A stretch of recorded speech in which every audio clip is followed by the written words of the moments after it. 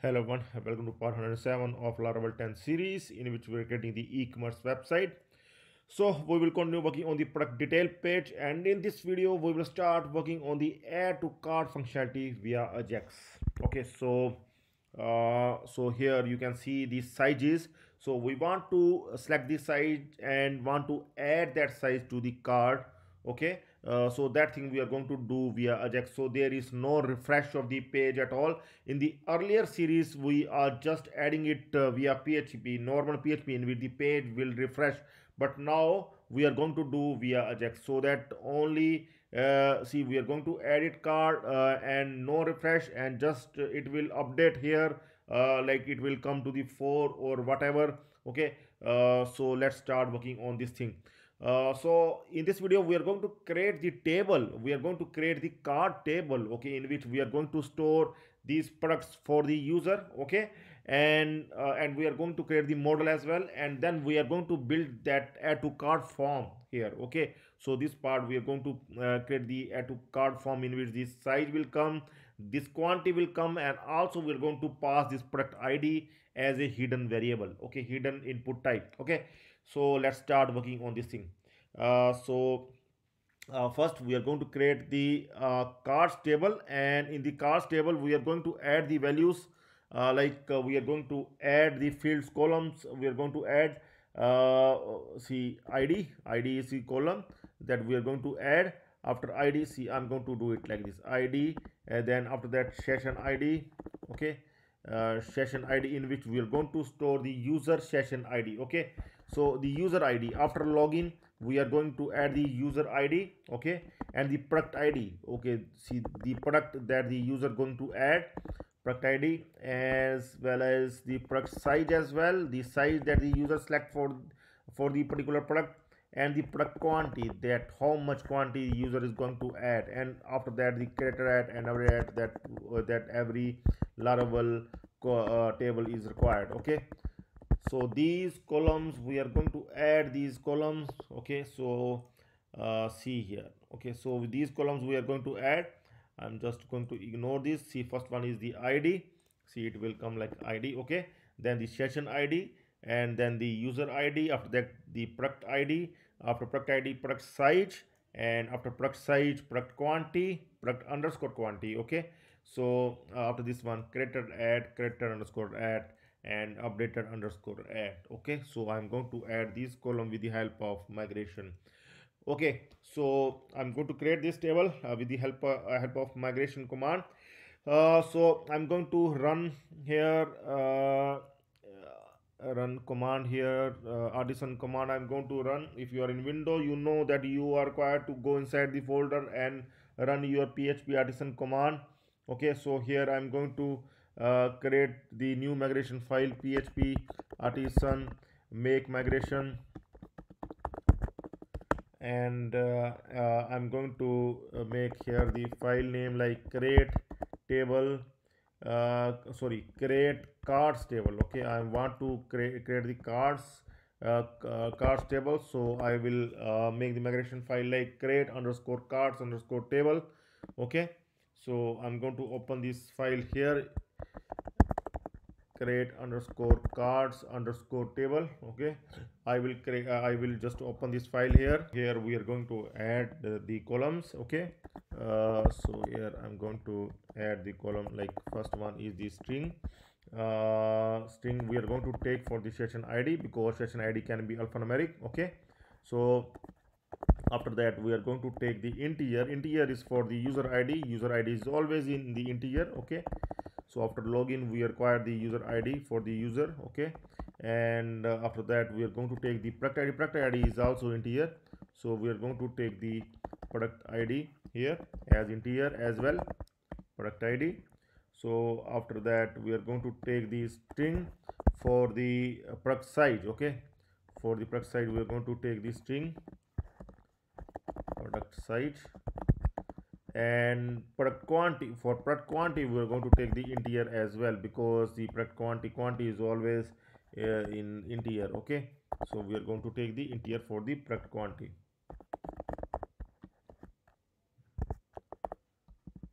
So it's done. Okay, so now We are going to run the php artisan migrate command. PHP artisan migrate to create this cards table. Yes, it has been done, and now I'm going to check here that whether the table has been created or not. I will go to my PHP my admin, then to my project, that is the project 10 database. Okay, so this is my database project 10, and I'm going to check here the cards table, that the cards table, yes, the cards table has been created, and you can see the card table has been created with the required columns. Okay, id, session id, user id, product id, product size, product quantity, credit and update. Okay, all the columns are there, that needs to be there for the cards table. Okay, so now I'm going to create the model file as well. So php artisan make model, I'm going to create the card model that is connected with the cards table. Okay, so after this we are going to update the detail blade file. We are going to add the add to card form, though it is already added, but we need to modify it. Okay, we need to add its id. We need to add the product id as the input type field as well. Okay, so I will first check that where is the form exactly. I'm going to search for the form. Here it is. Okay, so this form starts here and ends here. Okay, so here you can see okay, so it ends here. Add to cart button is here. So I'm going to update this form with the name id. Okay, okay, so let's do it. Name, I am going to make it like add to cart as the name, and id as well, same id, add to cart, add to cart. I am going to add the same id as well, name as well as the id. Okay, so after this I am going to add here product id as the input field, hidden, input type hidden, name is the product id, product underscore id, and its value uh, we are having the product id value here somewhere. We are having the value of the product id. I'm going to check. Okay, so see, I'm going to pick it from here. I'm just going to copy this one and simply going to add here, and will replace here this product name with the id. Okay, product details id. So this is the product id. Okay, so after this I will make sure the size here, name must be size, yes, it's fine. Okay, so after this I need to add for the quantity as well. Where is the quantity? Here is the quantity, this is the quantity field. Okay, so see the field here, this one is the quantity field, so we need to name it like the quantity, qty, name equal to quantity. Okay, so I'm going to add here name equal to qty quantity. Okay, also one more thing we need to see here, like okay, so there is some issue we need to see. Okay, so we have added thrice, so we need to remove one, so that's why. Okay, so now see, there is automatically selected large, but we don't want this. We want the user must select. So we are going to remove this from this side, and here you can see the checked. Instead of this, we are going to add here the required, because we want the user to select this column. Okay, so we can just give the required here, and here refresh, and now see, if you will click, if the user will click on add to cart without selecting any site, then the it will ask please select one of these options. Okay, so the user is required to select one of these sites. Okay, so after this now we are ready. See, our form is ready. Now we are going to create its route. So we will go to the web.php file, and here we are going to add the add to cart route. Okay, so add to cart we are going to add inside see, inside the front group, not in admin group, but we are going to create inside the front group here, because it's the part of the front. So here we are going to add to cart, add to cart. Okay, so here post route we are going to add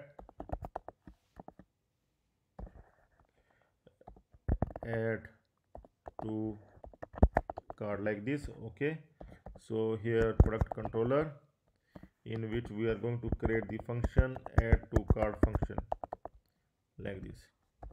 So now we are going to create this function add to cart function in the product controller. Here we are going to create this add to cart function. After detail function, after get attribute price function, we are going to create this another function public function add to cart, and here we are going to add first thing is here request dollar request the uh, the information that we are going to get from the product detail add to cart form. Okay, that is the product id, size, quantity, all these things we will get from there as the post method. Is method post, we are going to check what is returning via post method, and that we are going to get here and going to print here. First of all, we are going to debug this one. Okay, request all, and here we are going to print this, that this is actually coming or not, all the data is valid or not. Okay, so that we can move further. So here we are going to check this one. So here we require to pause the data. See, earlier on we used to pause the data with action, but there is no action at all. So we want to pause the data via Ajax. So this is the ID, and from this ID, we are required to submit the form via Ajax. Okay, so I'm going to open the custom.js file. Okay, and here I'm going to add the jQuery function. After this function, I'm going to add here the another function, and I will add some comment like the add to cart jQuery function. Okay, so so add to cart, just we are going to add the here add to cart here. So here the id will come, add to cart id, add to cart, and add to cart, and here submit function we are going to add submit function, and here we're going to add here the submit function like this. And here first of all we are going to see whether this function will work or not. Okay, I just going to allow test. Okay, just to test this function that it is working fine or not, I'm just going to click on add to cart here. Okay, see, I'm going to select and then click on yes, it's working fine. Okay, so it's fine. So here also I'm going to add like action as the javascript just to stop it. Okay, stop it from submitting. Okay, I just do it like this. Let's see now. See in the yes, now it is not refreshing at all. Okay, so now I'm going to see this one is working fine. Now I'm going to move further, and here the values we are going to get from the form, and there is the way to get the values. Okay, so that is the like form data. We are going to get the form data. I'm going to make it like the form data here, form data, that the data is for is that data is coming from the form. Okay, so after this I am going to use, once again I'm going to use the id here, but first I'm going to take it like this dot serialize. Okay, serialize. Okay, first I'm going to test that whether this one will work or not, and if this one will work, then we are going to use this one. Okay, for getting the complete form data. Okay, let's see. Let's see the output here. Like here we are having the size, product id has the hidden input type, and the quantity. And I'm going to click on add to cart. Yes, the data is coming, product id, size, as well as the quantity, so it's fine. Okay, we are getting the data. Okay, so after getting this data, this we are going to send via Ajax to the function. So here straight away I'm going to use the Ajax here.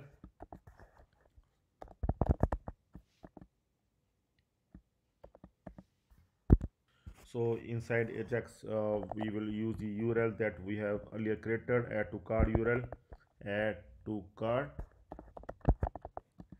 After URL, see type, we are going to use the type as post. and then the data. In data we are going to use the form data, uh, and after that the success function. Here we are going to get the response, and here we can print this response, not response, and then the for error message error function